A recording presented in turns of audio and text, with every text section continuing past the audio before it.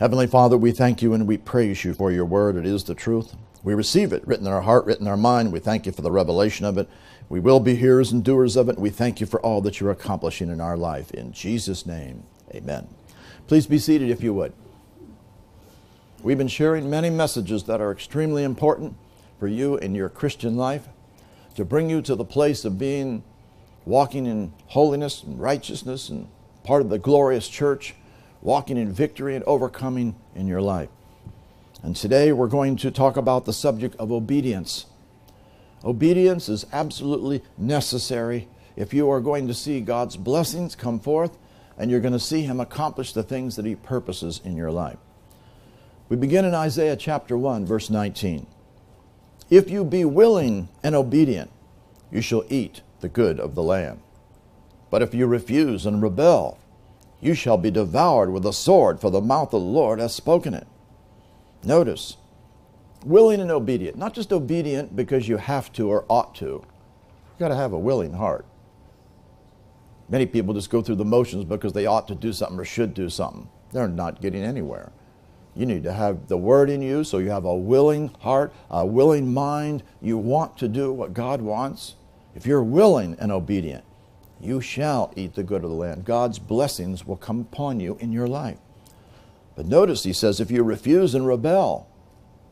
So if we're not submissive unto Him, not willing, not obedient, we will be devoured by the sword. The enemy will have place in your life. Because of disobedience, it will bring curses upon you in your life. God wants you to set your will, that you will choose to do what His Word says, and be obedient with a willing heart and a willing mind. In Genesis chapter 22, Genesis 22, we pick up in verse 9. This is where Abraham brought Isaac up to the mountain where he was told to go up and offer him as a sacrifice. Of course, he provided himself the lamb instead, but his willingness showed the fact that he was willing to give his best, his only son, which of course caused the Father to be able then, because of covenant, to give his only son, Jesus, to accomplish the redemption. We come to verse 9. They came to the place which God had told him of, and Abraham built an altar there. And he laid the wood in order, and bound Isaac his son, and laid him on the altar upon the wood. And Abraham stretched forth his hand and took the knife to slay his son. He was going to go through and slay his son. And the angel of the Lord called unto him out of heaven and said, Abraham, Abraham. And he said, Here am I. He said, Lay not thine hand upon the lad, neither do thou anything unto him. For now I know that thou fearest God, seeing thou hast not withheld thy son, thine only son, from me. Notice, now he knew he had the fear of God before him, which means he didn't know for sure before. People that think that God knows everything of what we're going to do is a lying teaching. This destroys that right here. Did God know definitely that he would do this? No. Now I know that thou fearest God. He sees where your obedience is and the fear of the Lord in your life by what you do, by your acting on the word, by your obedience to what he tells you to do. And so he goes on and says, Abraham lifted up his eyes, looked, and behold, behind him a ram caught in the thicket by his horns. And Abraham went, took the ram, offered him up for a burnt offering in the stead of his son. We come down to verse 16. He said, By myself have I sworn, saith the Lord, for because thou hast done this thing, and hast not withheld thy son, thine only son, that in blessing I will bless thee, and in multiplying I will multiply thy seed as the stars of the heaven, as the sand which is upon the seashore, and thy seed, which is Christ, remember the seed is Christ, shall possess the gate of his enemies. And in thy seed shall all the nations of the earth be blessed. Why? Because thou hast obeyed my voice. It was critical for him to obey, so that then God could offer his son. And because of the seed, then Jesus, who would come, all the nations of the earth would be blessed. Obedience was necessary. God wants you to be obedient. And as we saw back there talking about now the fact that I know that you fear me, that shows you something. In the measure that you obey God shows the measure of the fear of God in your life. If you don't obey him much, you don't have much of a fear of God before you. Because you know that if you don't obey, curses are going to come. You're not going to see God accomplish his word and promises in your life. We must have the fear of God before us. And that is going to be shown, of course, by your obedience to the word of God. And of course, when you obey his voice, that is going to bring his blessings to you. We also see in Genesis chapter 26, there was a famine in the land, besides the first famine that was in the days of Abraham. And Isaac went to Abimelech, the king of the Philistines, and the Gerar. And the Lord appeared unto him and said, Go now down into Egypt. Don't go to Egypt. Dwell in the land that I shall tell thee of. Sojourn in the land, and I'll be with thee. I'll bless thee, for unto thee and unto thy seed will I give all these countries. I will perform the oath that I swear unto Abraham thy father. I'll make thy seed to multiply as the stars of heaven, and will give unto thy seed all these countries, and thy seed shall all the nations of the earth be blessed. Because that Abraham obeyed my voice, kept my charge, my commandments, my statutes, and my laws. And so Isaac, he obeyed, and he dwelt here in Gerar. Notice, he told him not to go down to Egypt. Once you've come out of Egypt, you don't go back to Egypt. Egypt is a type of the world. We are not going back to the ways of the world. We are now going to walk in the ways of the Lord. And he told them the fact that he would be the one that go to the place that I'm going to tell you of. I will be with you. I will bless you. You need to trust the Lord that he is going to meet all of your needs. You need to trust in him that he will perform his promises in your life. Believe his word. Don't go back to the ways of the world. Don't go back to anything else except for trusting in him, knowing that he will perform the word in your life. Exodus chapter 19. Obedience is absolutely a necessity. Here is a prophecy that was given in Exodus 19, verse 5. Now therefore, if you will obey my voice indeed, and keep my covenant. When you obey his voice, you're keeping his word, and that's how, of course, you keep his covenant. Then you shall be a peculiar treasure unto me above all people, for all the earth is mine. And you shall be to me a kingdom of priests and a holy nation. These are the words that thou shalt speak unto the children of Israel. Well, this couldn't come to pass for them to all be a priest until the New Testament age came, because only the tribe of Levi were priests at this time. But notice, it was necessary for them to be obedient and keep the covenant if they were going to see God accomplish the things that he purposed for them in their life. God wants you to understand obedience and keeping the covenant, obeying the word of God is absolutely necessary if you are going to see God accomplish his promises for you in your life. In Exodus chapter 23, first of all, we come to verse 19. And he talked about the tithe here, where he said, the first of the first fruits of thy land, which is the tithe, the first fruit of God blessing us, shalt thou bring into the house of the Lord thy God. Thou shalt not see the kid in his mother's milk. And then he says, behold, I send an angel before thee. Otherwise, if you are bringing the tithe, you're being obedient unto him. You're doing what he says. I send an angel before thee to keep thee in the way. This means to guard. And to bring thee into the place that I have prepared. The angels of God minister for us, the heirs of salvation. And they will bring things. Well, it's not showing up right. I don't know why that is. We must have it set a little bit off. We'll work on that.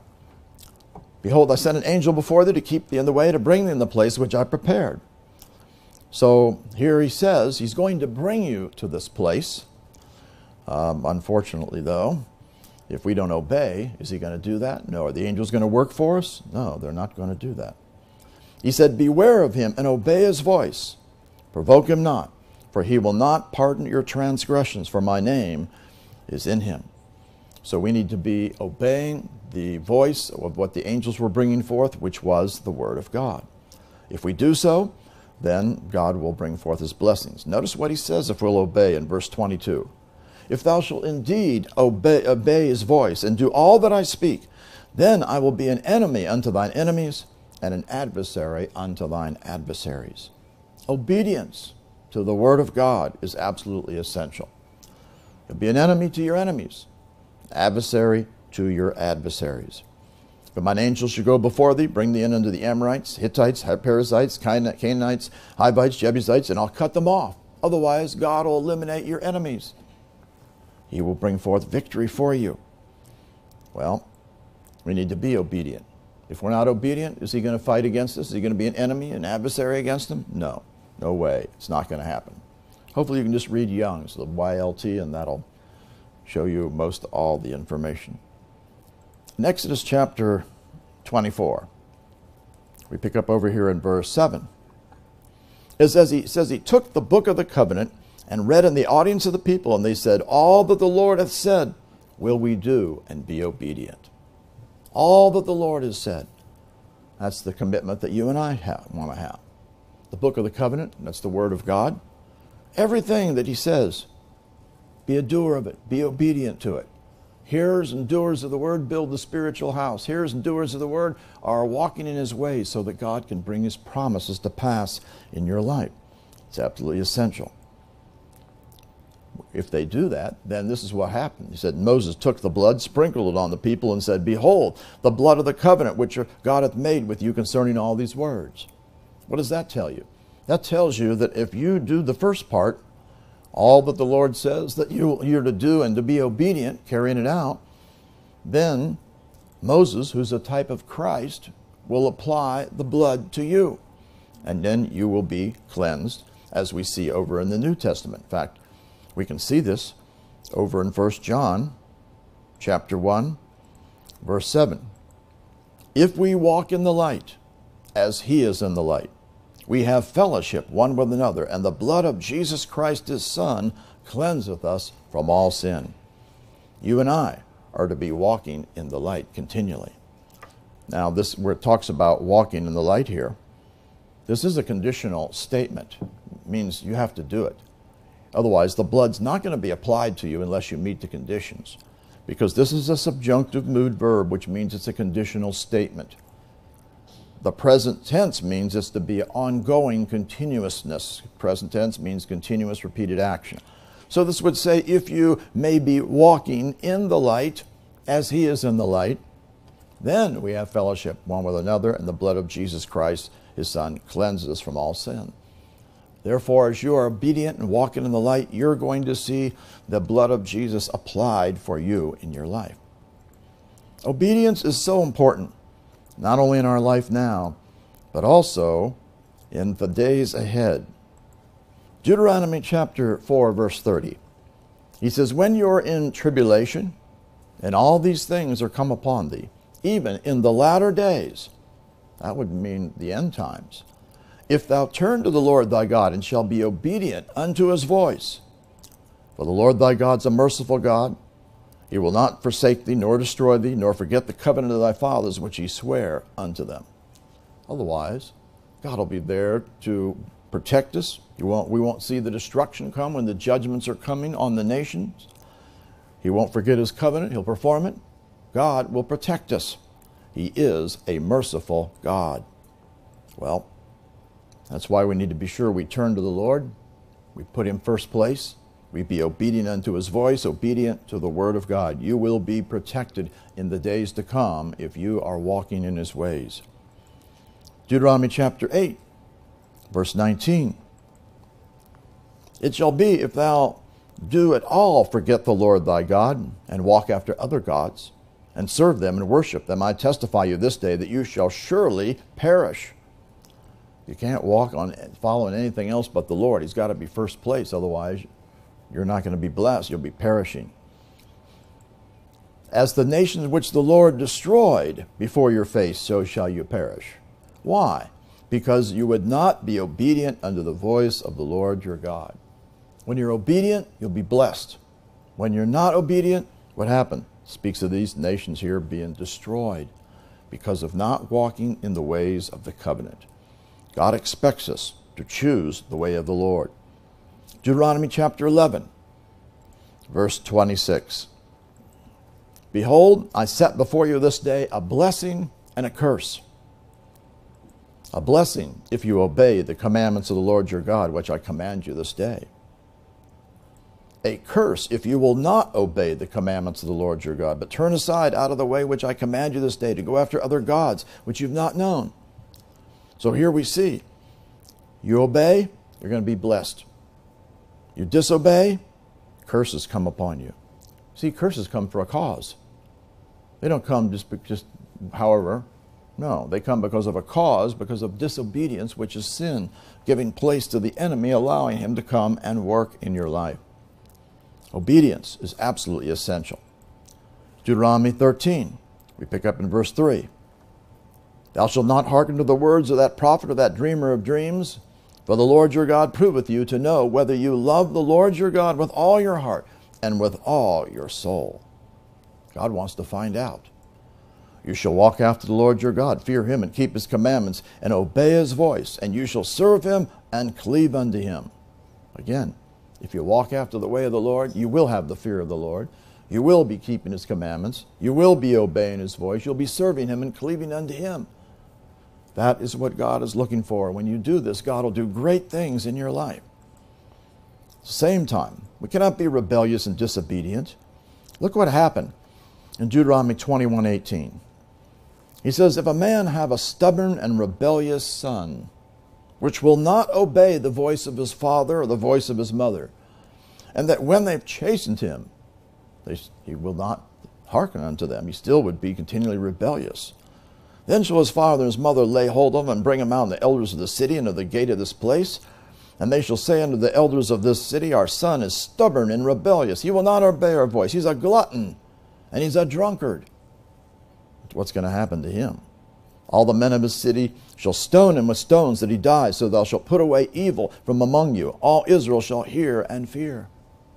Notice, they had to put away all the evil. That's why they had to kill them off in the New Old Testament era, because you couldn't get rid of the demons out of them in the Old Testament era. But now, of course, we can get cleansed by the blood of Jesus, and we can cast out the demons, and we can be set free from these bondages. Notice, he was stubborn, he was rebellious, he would not obey. You got to get rid of all stubbornness and rebellion out of your life. Choose to obey, do the things that God wants, be yielded unto him. And notice, he was a glutton and a drunkard. Why is a glutton and a drunkard in trouble? Because they have not dealt with the flesh. If they're drinking continually, they're continually sinning, walking in the flesh. If they're continually stuffing themselves, being a glutton and not dealing with themselves, they're continually walking in the flesh, which means they're continually walking in sin. They're abiding in evil. These guys die. They're not going to be right with the Lord whatsoever. The evil has to be put away in our life. Confess your sin, repent, turn from it, and walk in the ways of the Lord. Deuteronomy 27, verse 9. Moses and the priests, the Levites, spake unto all Israel, saying, take heed and hearken, O Israel, this day thou art become the people of the Lord thy God. Thou shalt therefore obey the voice of the Lord thy God, and do his commandments and statutes which I command you this day. When did we become the people of God? When we got born again. Does that mean now I'm born again and everything's fine and I can do anything I want? No. Because you have come into that, obey the voice of the Lord, do his commandments and statutes that I command you. In other words, now we're to walk in obedience to the commandments of God so he can bring his blessings. Then we come to Deuteronomy 28. Notice what he says. It shall come to pass, if thou shalt hearken diligently unto the voice of the Lord thy God, to observe and to do all his commandments which I command thee this day, that the Lord thy God will set thee on high above all nations of the earth. You will be exalted by God. He goes on and says, and all these blessings shall come on thee and overtake you if you hearken unto the voice of the Lord thy God. Again, being obedient unto the word of God, the voice of the Lord, brings blessings upon you. Notice, they'll not only come on you, they'll overtake you. You can't even get away from them. That's what God wants. That means we need to diligently hearken unto him. We can't be slothful. We can't be lazy. We can't do it if we feel like it. You need to set your life that you're going to walk in line with the Word of God to see God's blessings come. But what happens if you don't obey? Is God just going to wink his eye and say, forget it, that's no big deal? No. Verse 15. It shall come to pass, if thou shalt not hearken unto the voice of the Lord thy God, to observe to do all his commandments and statutes that I command you this day, that all these curses shall come upon thee and overtake thee. The curses will come on you. You can't get away from them. And they cover physical problems, mental problems, emotional problems, family problems, hindrances to prosperity, all kinds of sickness and disease that are listed. In fact, he even told them down in verse 62, what's going to happen to them. He said, you shall be left few in number. They're all going to die out. Whereas you were as the stars of heaven for multitude. Why would they all die out? Because they would not obey the voice of the Lord thy God. Obedience is absolutely necessary. You're in covenant relationship with God. He expects you to do these things. Deuteronomy 30, verse 1, it shall come to pass when all these things are come upon thee, the blessing and the curse, which I've set before thee, and thou shalt call them to mind among all the nations, whither the Lord thy God hath driven thee, and shall return unto the Lord thy God, and shall obey his voice, according to all that I command thee this day, thou and thy children, with all thine heart, with all thy soul, then the Lord thy God will turn thy captivity. God doesn't want you to stay in captivity. He's a merciful God. He's compassionate. He wants to bring you out of it. He'll have compassion upon thee, will return and gather thee from all the nations where the Lord thy God has scattered thee. That's what happened with Israel. And when the curse was over, the time period had gone, he's brought them back in as a nation. Well, the same principle works. He'll bring them back into fellowship with him if you will turn and obey and do all the things that he says. You must understand you have a free will. And you can choose to do what God says, or you can choose not to do what he says. Deuteronomy 30, verse 19. I call heaven and earth to record this day against you. I've set before you life and death, blessing and cursing. Therefore, choose life, that both thou and thy seed may live. You need to make the right choice.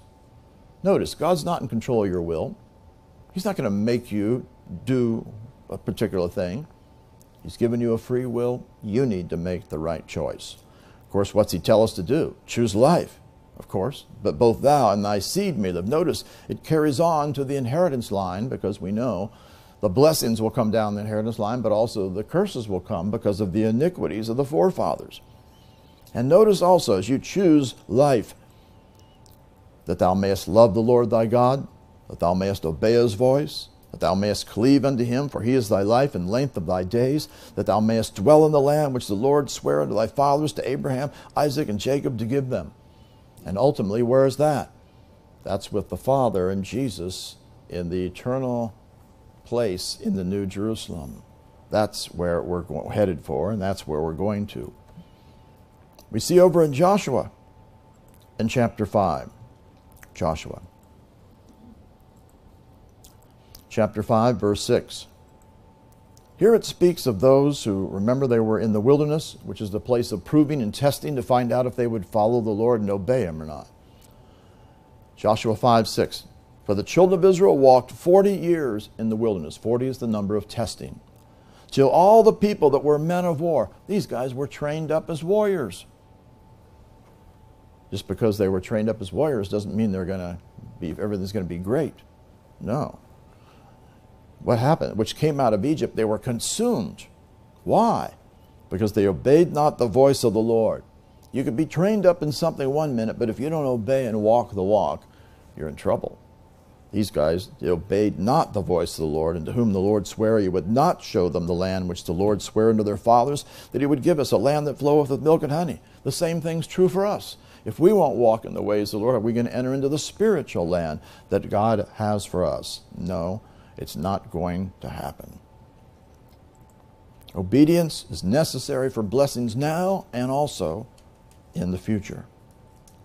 Judges chapter 2, verse 1. Angel of the Lord came up from Gilgal to Bochum and said, I made you to go up out of Egypt and have brought you into the land which I swear unto your fathers, and I said, I will never break my covenant with you. God will never break his covenant. He will always perform his word. You shall make no league with the inhabitants of this land. Well, who were the inhabitants of the land? They were all the enemies. You shall throw down their altars. Of course, they were also to cast them out and destroy them and get rid of them.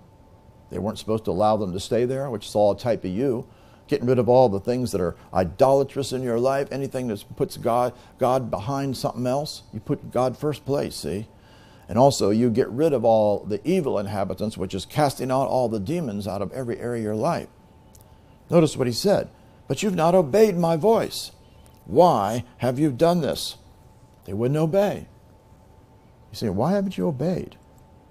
Wherefore I also said, I will not drive them out before you, but they shall be as thorns in your sides, and their God shall be a snare unto you. Any areas of sin or any areas of things that you keep in your life or you do not get rid of, it'll be just bringing destruction against you. Evil spirits that you leave in you, they will work against you. They will be vexing you in some way in your life. We cannot allow that. We've got to cast them all out. Obedience is absolutely necessary. In 1 Samuel, we see here something important. In chapter 8, Samuel was old at this time.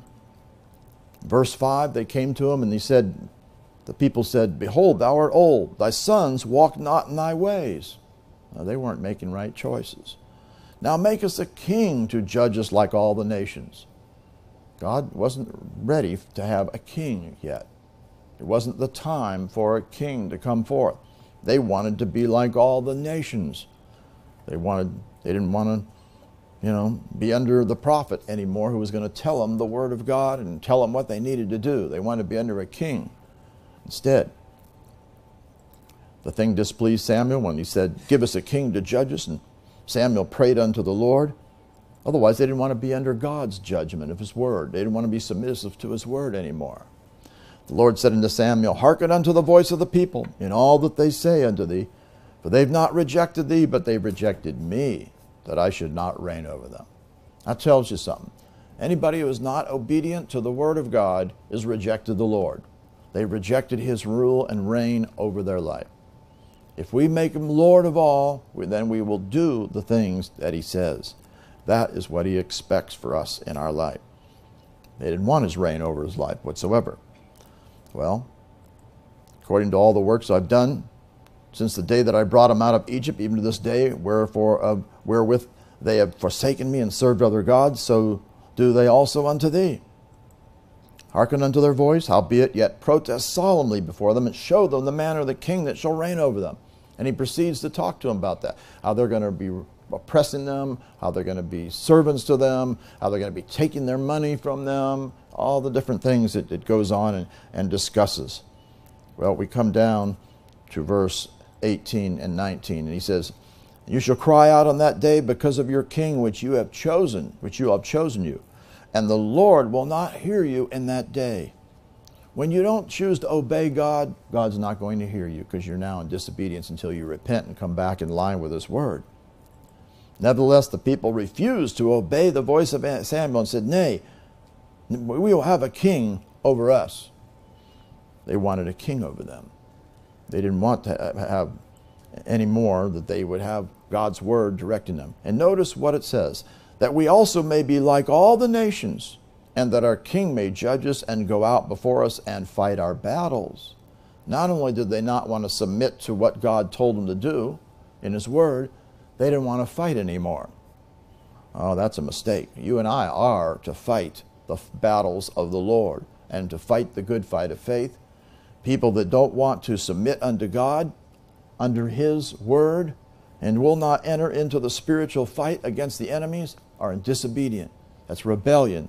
That's laziness and a slothfulness. You want somebody else to do it. Don't ever let that be upon you. You are a warrior for the Lord, and you are to fight the battles of the Lord. 1 Samuel 12, verse 14.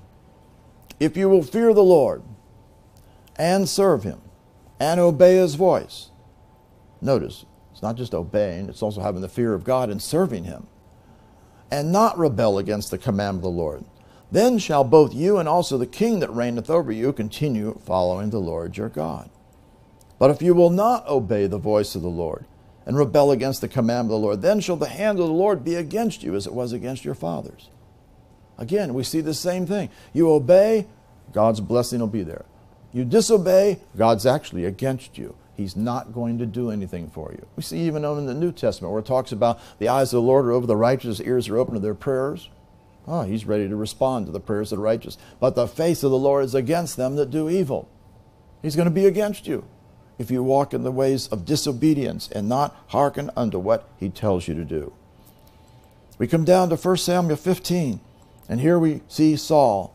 Saul was the king, but Saul didn't do things the way God told him to do it. He did it his way. He partially obeyed, but he didn't carry things out exactly. That tells you, we can't just obey on certain things and then I'll do it my way over here the way I want to do it and ignore other things. Samuel said to Saul, "The Lord sent me to anoint you to be king over his people, over Israel. Now therefore hearken thou unto the voice of the words of the Lord." So he was supposed to hearken to it. But let's see what happened. Did he hearken to it? No, he didn't hearken to it. Verse 17, Samuel came to him and said, "When thou wast little in thy own sight, and thou wast made the head of the tribes of Israel, and the Lord anointed thee king over Israel, and the Lord sent thee on a journey, and said, Go and utterly destroy the sinners, the Amalekites, and fight against them till they be consumed." That was what he told him to do. "Wherefore then didst thou not obey the voice of the Lord? But they did fly upon the spoil." They took the spoil, "and didst evil in the sight of the Lord." They didn't destroy as they were supposed to. Saul said unto Samuel, "Yea, I've obeyed the voice of the Lord." He obeyed it in the way he wanted to. Look what he says. "I've gone the way which the Lord sent me, and I brought Agag, the king of Amalek, and have utterly destroyed the Amalekites." Well, he was supposed to destroy them all. So why was he bringing the king back? And then also, look what he says. "But the people took of the spoil, sheep and oxen, the chief of the things which should have been utterly destroyed, to sacrifice unto the Lord thy God in Gilgal." Who was the leader? He was the king. Who was supposed to be telling him what to do? The king. What was he doing? He was in compromise. He let the people do what they wanted to do. And of course, what's he doing? He's casting the blame. Oh, it was the people's fault, not my fault. No. It was his fault because he did not rule the way he was supposed to and tell them what to do. And he allowed them to do these things. We can't compromise. We can't cast the blame on something else. It's not going to work. We need to carry out what God says. Samuel said, "Hath the Lord his great delight in burnt offerings and sacrifices," of getting these things, then sacrificing to the Lord? No, he wanted them all destroyed. "As in obeying the voice of the Lord? To obey is better than sacrifice, and to hearken than the fat of rams." God's interested in obedience and hearkening unto him. "For rebellion is as the sin of witchcraft." Why is that? Because witchcraft is all about controlling somebody else. Rebellion is you in control instead of God in control. I will do what I want to do. "And stubbornness is as iniquity and idolatry." Stubbornness, again, idolatry is you're putting something else as before God, as the first place. We cannot be stubborn. We cannot be rebellious. Otherwise, we're trying to be controlling and dominating and do what we want to do, our way. "Because thou hast rejected the word of the Lord, he hath also rejected thee from being king." That's the principle. Disobedience, rebellion, not obeying God, will stop you from being able to rule or reign as a king. Even though you are a king, you won't rule and reign over anything until you come to the place of repentance and get right in your life. Saul said unto Samuel, "I've sinned, for I've transgressed the commandment of the Lord and the words, but because I feared the people and obeyed their voice." Again, he's still trying to justify a little bit why he's in the situation. He made a mistake. God does not want us to compromise for people. Do not let people stop you from obeying the word of God. Not mother, father, son, daughter, wife, husband, friend, foe, whoever it might be. You need to be obedient to the word of God, and you cannot let anybody hinder you from obeying. It really shows that you have the fear of the people instead of the fear of God. Otherwise, you would never disobey God. If you had the fear of God, you'd make sure you obey him. See, the fear of God will always cause you to obey God. But instead, they feared the people. They didn't have the fear of God. He made a big mistake and obeyed their voice. We cannot compromise and give place to any kind of compromise and disobey God's word. 1 Samuel chapter 28, verse 17. The Lord hath done to him as he spake by me, for the Lord hath rent the kingdom out of thy hand and given it to thy neighbor, even to David. He lost the kingdom. Because thou obeyest not the voice of the Lord, nor executest his fierce wrath upon Amalek. He was supposed to destroy them. Well, you and I are supposed to cast out all the devils and destroy the works of the enemy. You're not obeying. Are you executing God's wrath against your enemies? No. Therefore hath the Lord done this thing unto thee this day. We need to be pursuing our enemies and driving them out and doing the things that God says. Obedience is absolutely essential. 1 Kings chapter 9, verse 4. If thou wilt walk before me as David thy father walked, in integrity of heart, in uprightness, to do according to all that I have commanded thee, and will keep my statutes and my judgments, then I will establish the throne of thy kingdom upon Israel forever. As I promised to David thy father, saying, there shall not fail thee a man upon the throne of Israel. Otherwise, they'd continue to rule and reign. He goes on and says, but if you shall at all turn from following me, you or your children, and will not keep my commandments and my statutes which I set before you, but go and serve other gods and worship them. And that's what you're doing. If you're not serving God, you're serving something else, and that becomes an idol. It might be you, it might be a person, it might be the ways of the world, whatever it might be. If we're not obeying God's commandments, we have an idol in our life of some sort, whatever we're obeying. He said, will not keep my commandments and my statutes which I set before you, but go and serve other gods and worship them. Then will I cut off Israel out of the land which I've given them, and this house which I've hallowed from my name will I cast out of my sight. Israel shall be a proverb and a byword among all people. You know, God's going to follow his word, and we must put his word first place in our life. Here's even a case in 1 Kings chapter 20, where this prophet was obeying God at first, but then he made a critical mistake. 1 Kings 20, verse 36. Then said he unto them, because thou hast not obeyed the voice of the Lord, behold, as soon as thou art departed from me, a lion shall slay thee. And as soon as he was departed from him, a lion found him and slew him. Well, who's the lion? That's the devil. When you give place to disobedience, what happens? The devil's after you. Remember, the devil goes about as a roaring lion, seeking whom he may devour. And he will go after you, and he will destroy you and bring destruction upon you if you don't obey and do what he says. Notice, he was after him right away. As soon as he left, he got slain. The enemy seeks to destroy. You give place to him, then he will come after you. 2 Kings chapter 18, verse 11. The king of Assyria did carry away Israel into Syria. They went into captivity. Put them in Hala and Habor by the river Gozan, the cities of the Medes. Why? Because they obeyed not the voice of the Lord their God, but transgressed his covenant. And all that Moses, the servant of the Lord, commanded, would not hear them nor do them. They didn't want to hear them. If someone doesn't even want to hear the word of God, they're in trouble. Every one of us need to hear the word, but also to do the word and to carry it out. Obedience to the word is absolutely essential in your life to bring blessings. Look what happened over here in Nehemiah. See, this was their history. They walked in sometimes in obedience, and then the next minute they didn't. Nehemiah 9:16. They and our fathers dealt proudly and hardened their necks, and hearkened not to thy commandments, and refused to obey. Neither were mindful of thy wonders that thou didst among them, but hardened their necks. They were stubborn. And in their rebellion appointed a captain to return to their bondage. They went a different direction. What will happen? If you don't obey, you're going to go right into bondage of some sort. You will go in bondage. The devil will be after you. Remember, Satan's the accuser of the brethren that accuses before God night and day of what? Of our sins, which gives them a right according to spiritual law to pursue you with his evil spirits, and they will come into you. But thou art a God ready to pardon, gracious and merciful, slow to anger, of great kindness, and forsookest them not. He's always ready. You know, God's a merciful God. He's ready to forgive. He's a forgiving God. But you have to meet the conditions if you're going to see things happen. So they did forgive. I mean, they did, you know, of course they did bad things. But in his manifold mercies, in verse 19, he forsook them not.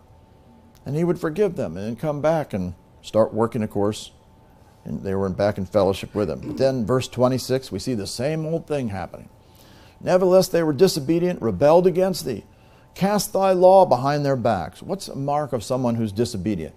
They cast the word behind their back. They're not looking at the word anymore. They're just kind of lay it aside. You can't do that. And also, they slew the prophets that testified against them. They were mad about anybody that was telling them to walk in line with the word of God, to turn them to thee, and brought great provocations. What happens when you walk in disobedience? Now you're back in captivity again. Therefore thou shalt deliver them into the hand of their enemies who vexed them. In the time of their trouble, when they cried unto thee, thou heardest them from heaven, and according to thy manifold mercies, gave them saviors who saved them out of the hand of their enemies. You see that in the book of Judges as well. These guys got delivered. A judge was ruling over them. As soon as the judge died out, they went back into their rebellious ways. God had to raise up another judge to come along and deliver them out of it and get them back on track. This shouldn't be happening for you and me. We should be walking in the way of the Lord in obedience all the time. Not in and out and in and out and in and out, up and down, this way and that way. No.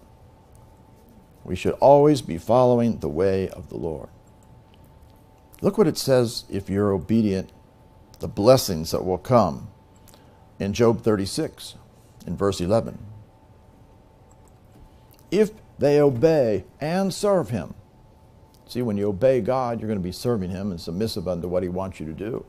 They shall spend their days in prosperity, in their years in pleasures. God wants to prosper you. He gives us all things richly to enjoy. He wants you to be blessed. He wants to give you good things.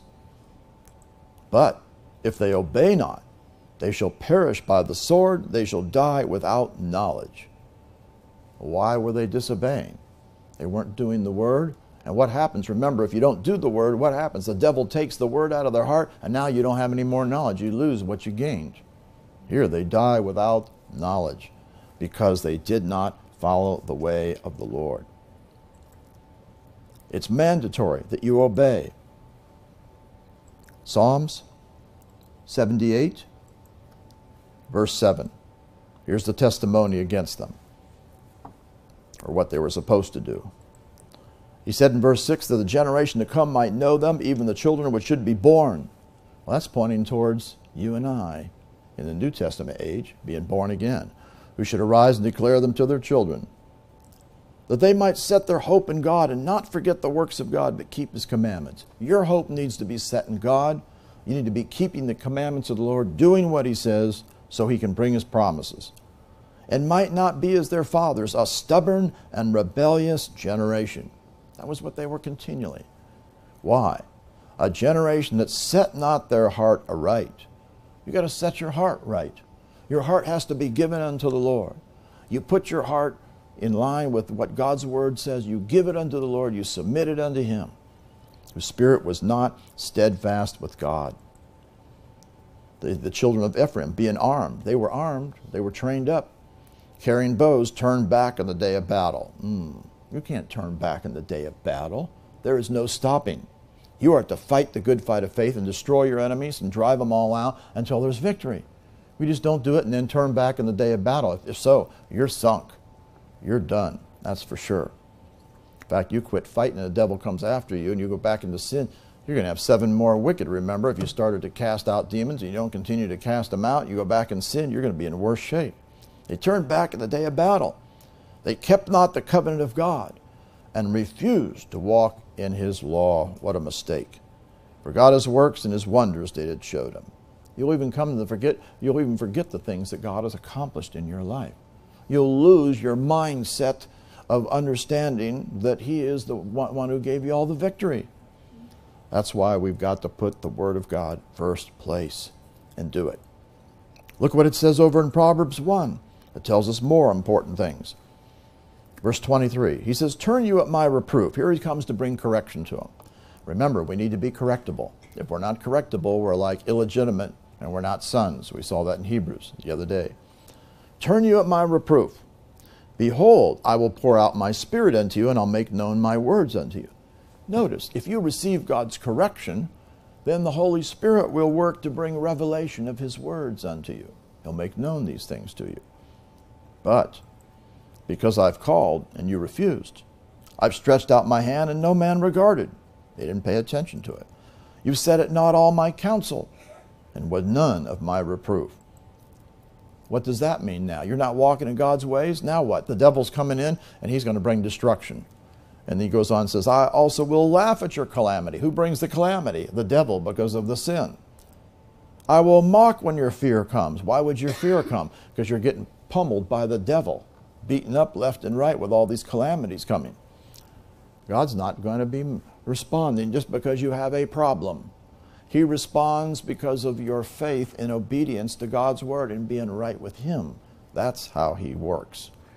He goes on and says, when your fear comes as a desolation, your destruction comes on you as a whirlwind, and when distress and anguish come upon you, all these evil things. That shows you they're coming upon them because of disobedience, giving place to the devil. Then shall they call upon me, but I will not answer. God's not a push-button God whenever we have a problem. Oh, I got a problem here, even though I'm in rebellion. Come and help me and get me out of it. Not going to happen. I will not answer.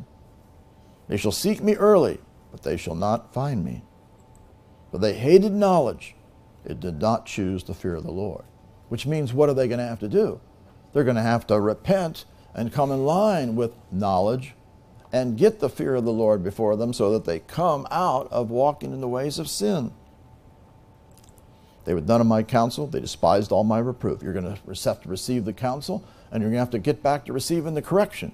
You can't just say, oh, help me, I confess my sins, without going back and doing all the things that God told you to do before. Oh, we got to get back to square one and start doing the things that he told us to do. Not just think you can just confess your sin and ignore not correcting the problem or doing what he told you to do before. Oh, we got to make it all good, don't we? Follow his counsel. Not despise his reproof, but receive his correction. Therefore shall they eat the fruit of their own way and be filled with their own devices. Yeah, that's destruction. Can't walk your own way. For the turning of the way of the simple shall slay them, and the prosperity of fools shall destroy them. See, just because you get prospered doesn't mean I don't need God anymore, I can do whatever I want. No, you keep walking in God's ways. You get your eyes off of the Lord, everything's going to be taken away in a moment's time. Whoso hearkeneth unto me, though, shall dwell safely, and shall be quiet from the fear of evil. He'll be safely secure. That's what we want. Otherwise, the enemy won't be able to get to you because you're walking in line with the Word of God.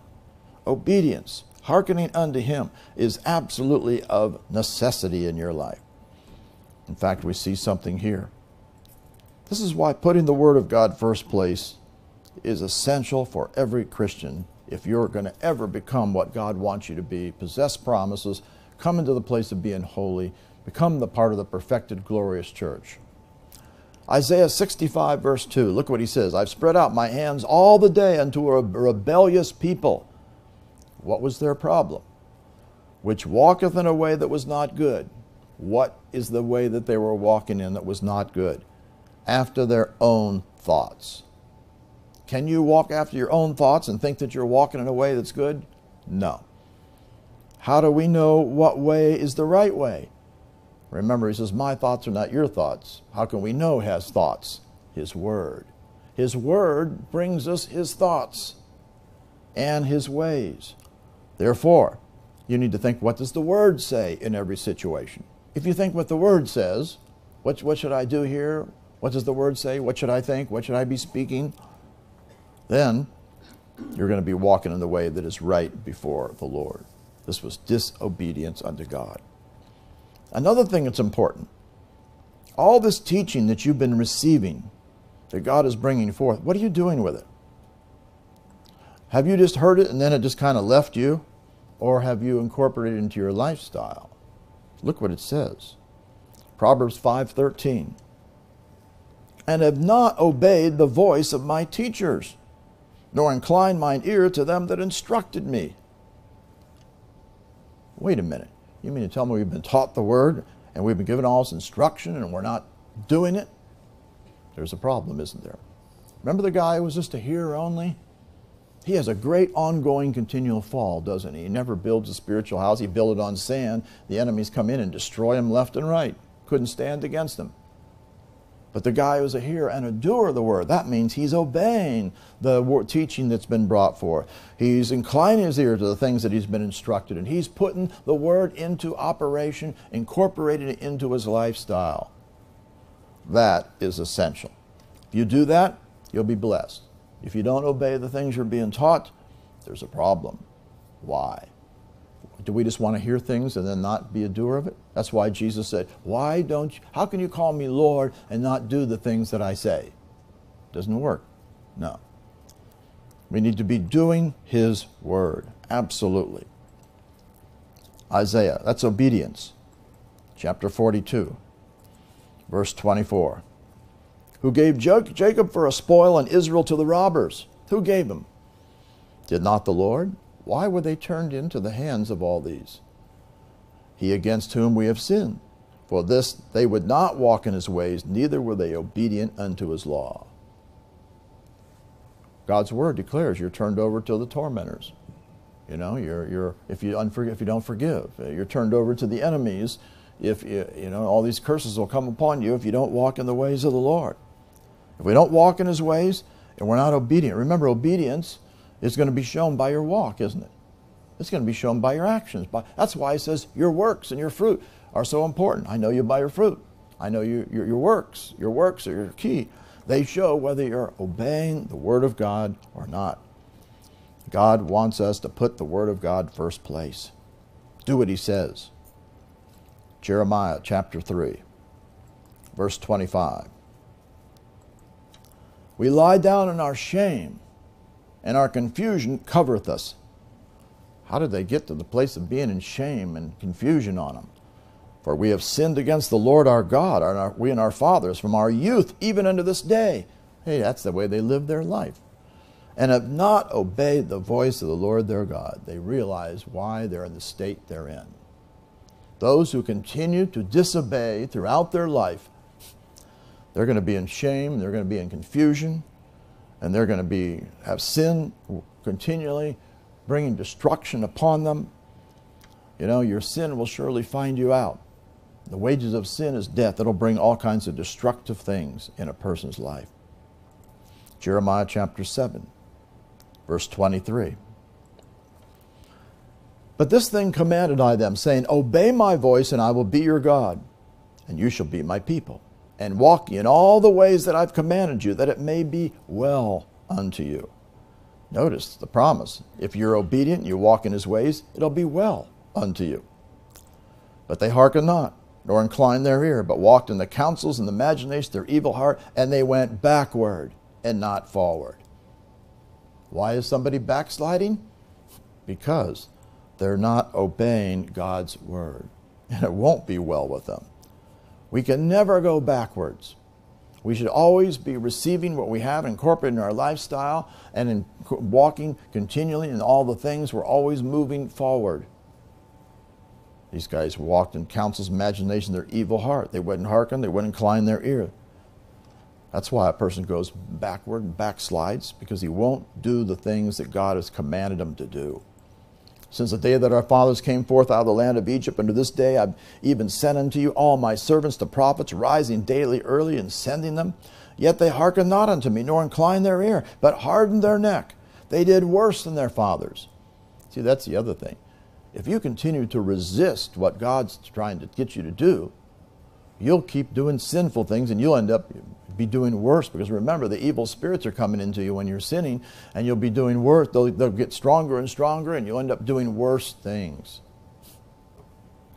In other words, remember, that's why if you're only a hearer only, you have an ongoing downward fall, and you do worse and worse and worse. And so sometimes you don't even realize how bad things are getting, because you're so in bondage to the enemy.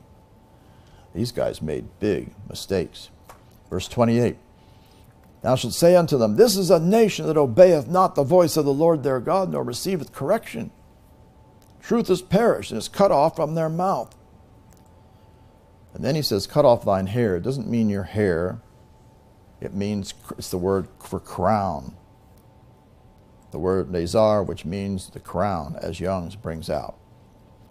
Cut off thy crown, O Jerusalem, and cast it away, and take up a lamentation high place, for the Lord hath rejected and forsaken the generation of his wrath.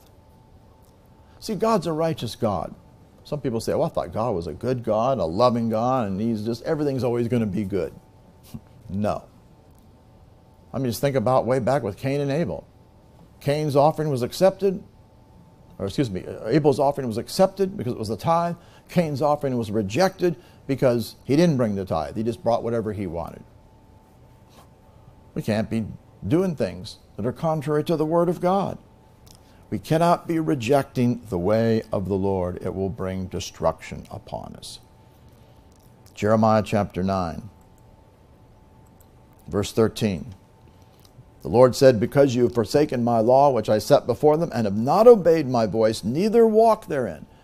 See, that's the other thing. Obedience is going to show by your walk. Otherwise, it's, you just didn't obey for a moment. You incorporate it in your lifestyle, and this is the way you walk all the time. I mean, I didn't walk in love one minute, and then I got mad and angry and, retaliatory the next minute and think I'm okay. No. You walk in it, this is now your walk. You've changed. This is why there has to be, if the fear of God's before you, there'll be change in your life because of the Word. They didn't obey the voice or didn't walk in it. But they walked after the imagination of their own heart. See, that's why you got to guard your heart. And you got to have given your heart unto the Lord.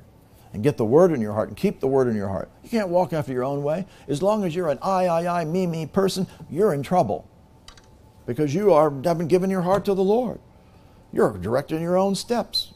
Walking after your own ways. Remember, he called them a rebellious people.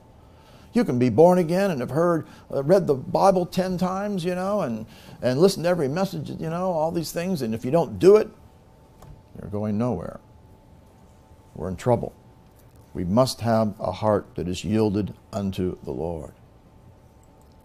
Therefore, thus saith the Lord of hosts, the God of Israel, Behold, I'll feed them, even this people, with wormwood, and give them water of gall to drink. That means curses were going to come upon them.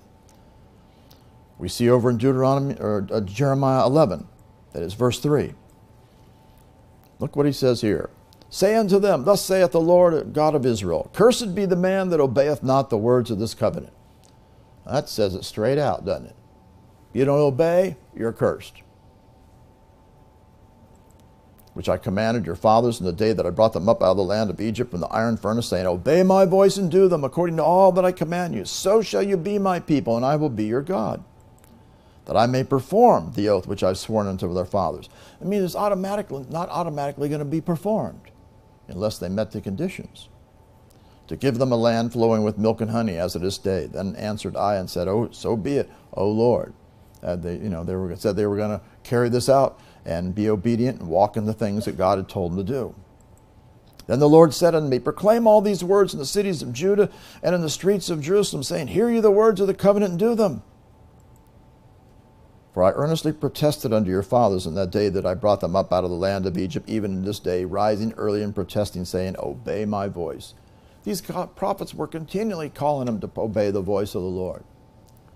God would be saying the same thing to us every day. Obey, obey, obey, obey, obey. Do what I'm telling you to do. Follow my ways. Yet they obeyed not, nor inclined their ear, but walked every one in the imagination of their evil heart. Their heart was evil because the word got taken out, anything that they might have heard. They weren't walking in it. Therefore I will bring upon them all the words of this covenant, which I commanded them to do, but they did not. Curses were going to come upon them because of their disobedience. Jeremiah 17:23. They obeyed not, neither inclined their ear, made their neck stiff. That means they were stubborn. We can't be stubborn. We can't be hard-headed. We can't be resistant. If you have been stubborn, hard-headed, resistant, you need to get a hold of yourself and say, I can't be this way anymore. That they might not hear nor receive instruction. You'll hear, but you really won't hear. See, you can be hearing, but not hearing. They wouldn't receive, take the instruction, the discipline, the correction, what God told them to do. God is trying to help you to walk in the right ways. Now, if he's got some blessings that he says he's going to bring upon you because you were walking right, you got to keep walking right. Because look what goes on here in chapter 18, verse 10. If it do evil in my sight, that it obey not my voice, then I will repent of the good wherewith I said I would benefit them. Otherwise, I'm going to bless you because you've been obedient. And you quit doing it? Sorry, I'm changing my mind. I'm going to repent, change my mind of the good things that I was going to do for you. It's not going to get done now. Say, well, how could God take back what he said? Because you quit walking in the ways of the Lord. Otherwise, your walk consistently is how God knows you, remember, and that's the key to seeing the blessings of God come forth in your life. Jeremiah 22, verse 21. I spake unto thee in thy prosperity, but thou said, I will not hear. See, prosperity is great from God. Don't let it get a hold of you that you won't listen to God anymore. That's what happens to so many people. They get things, they get possessions, they get money or whatever, and they think, well, I don't really need to listen to God too much anymore. It's a mistake. I will not hear. This has been thy manner from thy youth, but thou obeyest not my voice. And you know what's going to happen? Curses are going to come. So what does God want? He wants us to have the fear of God, which will bring change in our life. Here's what he tells them. Jeremiah 26:13. Therefore now amend your ways and your doings, and obey the voice of the Lord your God, and the Lord will repent him of the evil that he hath pronounced against you. Not only would God change his mind from the good and say you're not going to get the good, well, if there have been pronouncements of evil against you according to the word because of your disobedience, that doesn't mean it can't be turned around. It can be. If you amend your ways and your doings and obey the voice of the Lord, God will change his mind, repent and change his mind of the evil that he pronounced and said was going to happen. It can be changed. Everything can be turned around. People that think that things can't be turned around are not believing truth. Things can be turned around in this nation. Things can be turned around in your life if you walk in the right way. But if you don't walk in the right way, they can be turned around the wrong for the good, for the negative, and you can always think everything's going great, and you can crash really fast. When the iniquity gets full, that thing will just break out on you, and you can have all kinds of destruction if you don't change your ways and walk in the ways of the Lord. Jeremiah 32, verse 23. They came in and possessed it, but they've not obeyed my voice, neither walked in my law. They've done nothing of all that thou commandest them to do. Therefore, thou hast caused all this evil to come upon them. That's right. Evil will come because of disobedience to God's word. If the South in the 1800s would have read these scriptures and done what was right, we wouldn't have had a civil war. Jeremiah 34:10. Now all the princes and all the people which had entered into the covenant heard that everyone should let his manservant and everyone his maidservant go free. They're supposed to go free. That none should serve themselves of them any more. Then they obeyed and let them go. It was the right thing. But afterward they turned and caused the servants and the handmaids, and when they had let go free, to return and brought them in subjection for servants and handmaids. They wouldn't let them go. They made them slaves again. If they had read these verses, obviously they were backslid from the Word of God and didn't put the Word of God first place. They would have never been in that state. They shouldn't have had that state whatsoever. Slavery was wrong. Here in this case, no, we want you back. We want you to stay and be our slaves. Terrible. Well, what happens? Verse 17. Therefore thus saith the Lord, you have not hearkened unto me, and proclaiming liberty every one to his brother and every man to his neighbor. Behold, I proclaim a liberty for you, saith the Lord, to the sword. You're going to get in trouble. And to the pestilence and to the famine. And I will make you to be removed into all the kingdoms of the earth. Curses would come. We must do the Word of God, or we are going to pay the price. Look what happened in this nation because they didn't do what was right. Jeremiah 35, verse 16. Because the sons of Jonadab, the son of Rechab, have performed the commandment of their father, which he commanded them, but this people hath not hearkened unto me. He's saying, well, these guys obeyed what they were told to do, but you haven't been obeying me. Therefore, thus saith the Lord God of hosts, the God of Israel, I'll bring upon Judah and upon all the inhabitants of Jerusalem all the evil that I pronounced against them. Because I've spoken unto them that they've not heard, I've called unto them, they haven't answered. Jeremiah said to the house of the Rechabites, thus saith the Lord of hosts, the God of Israel, because you have obeyed the commandments of Jonadab your father, and you kept all his precepts, and done according unto all that he commanded you. You did the right thing. Therefore, thus saith the Lord of hosts, the God of Israel, Jonadab the son of Rechab shall not want a man to stand before me forever. They were standing in the presence of God. Of course, you're going to be blessed when you're doing that because they were following the way of what they were told to do. Look at what Daniel's testimony is. In Daniel chapter 9, verse 10. Now, neither have we obeyed the voice of the Lord our God to walk in his laws, which he set before us by his servants the prophets. We didn't obey. We didn't obey to walk in his laws. That was a mistake. He's confessing their sins, see. Yea, all Israel's transgressed thy law, even by departing, that they might not obey thy voice. Therefore the curse is poured upon us. That's right. And the oath which is written in the law of Moses, servant of God, because we sinned against him. He hath confirmed his words, which he spoke against us, against our judges that judge us, by bringing upon us a great evil. For under the whole heaven hath not been done as hath been done upon Jerusalem. Tremendous curses came upon them, remember. As it's written in the law of Moses, all this evil's come upon us. Yet made we not our prayer before the Lord our God, that we might turn from our iniquities and understand the truth. They wouldn't listen. They continued to go in their ways. Therefore hath the Lord watched upon the evil and brought it upon us, for the Lord our God is righteous in all his works which he doeth, for we obeyed not his voice. God's righteous. He is a righteous God who will bring blessings when you obey, curses when you disobey. So important. We've seen this before when we talked about Haggai in the end times. In chapter 1, verse 12, it speaks of the remnant, these ones with the remnant of the people.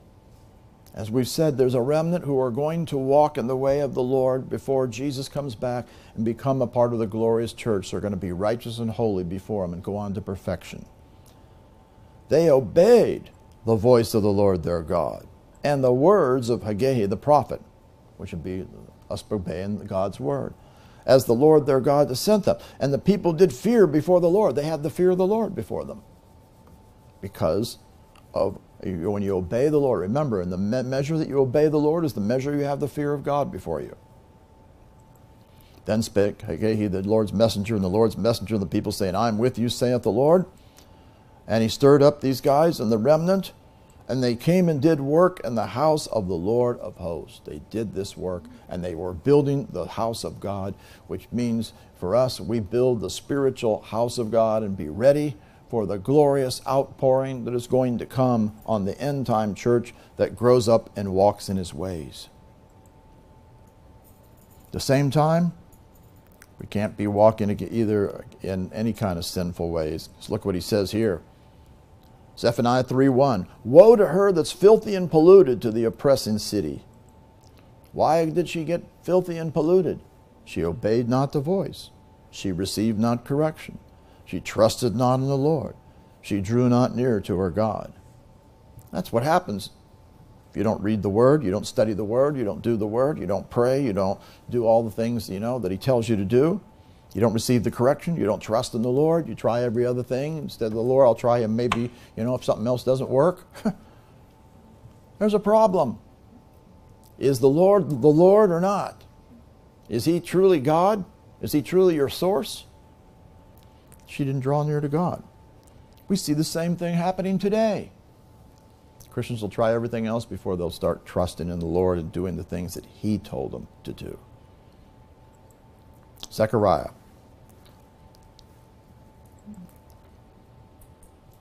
Chapter 6.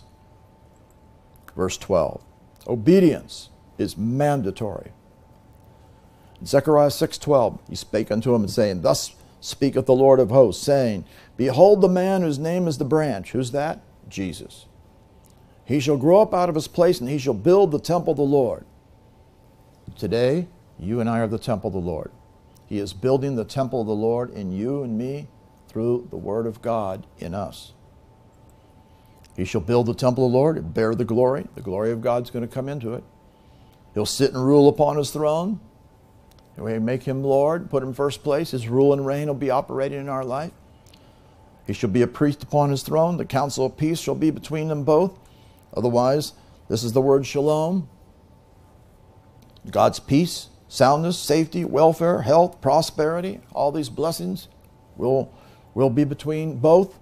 That means between the Lord and us, the ones who are the temple of the Lord being built. And crowns shall be to these ones.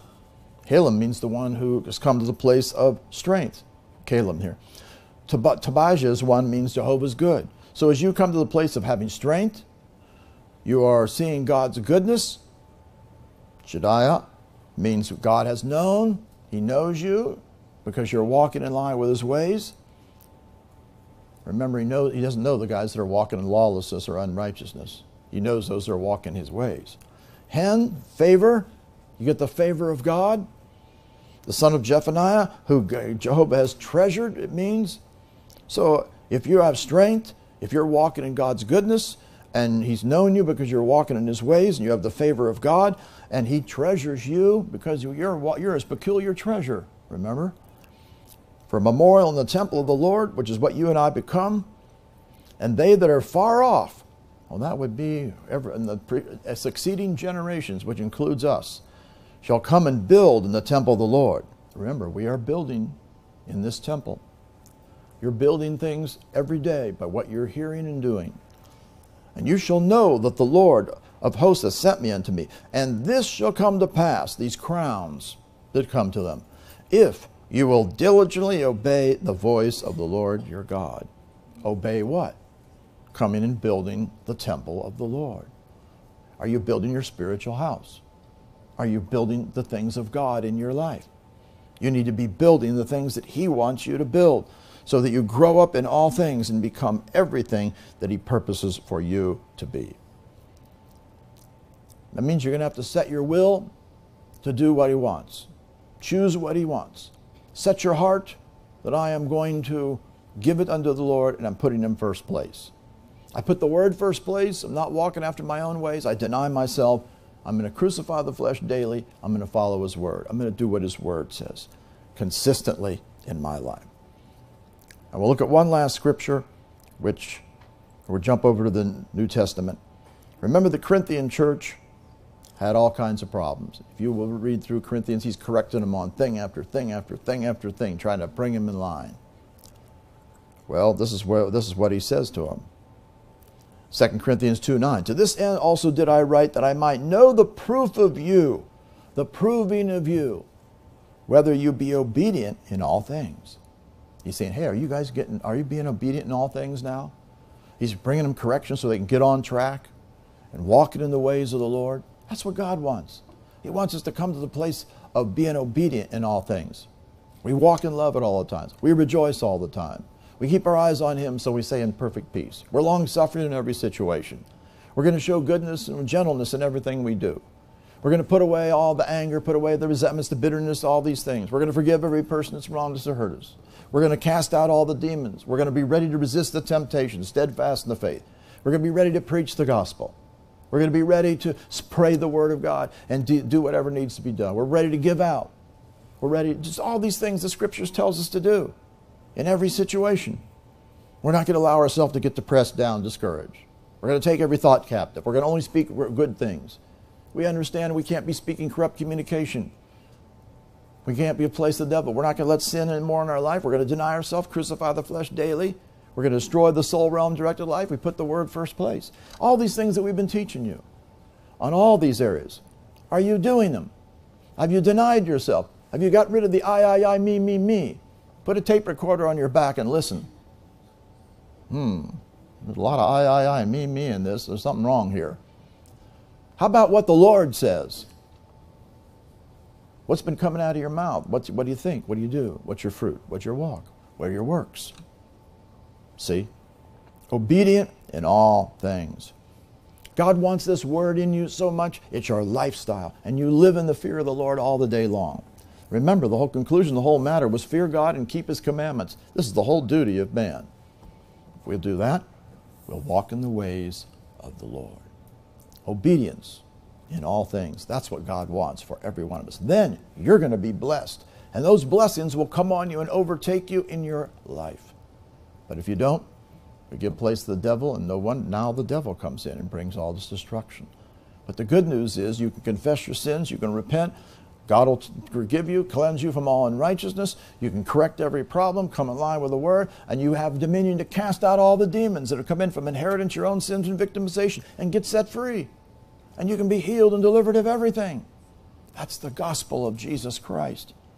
If we're on that page and we're moving in that direction, we are going the way of obedience. That is what God wants for every one of us. Say this. Heavenly Father, I thank you and praise you for the Word of God that brings revelation of the importance of obedience. As we've seen these scriptures, place after place, throughout the Old Testament, we see when they obey, blessings came upon them. When they disobeyed, curses came upon them. And they saw all kind of calamities.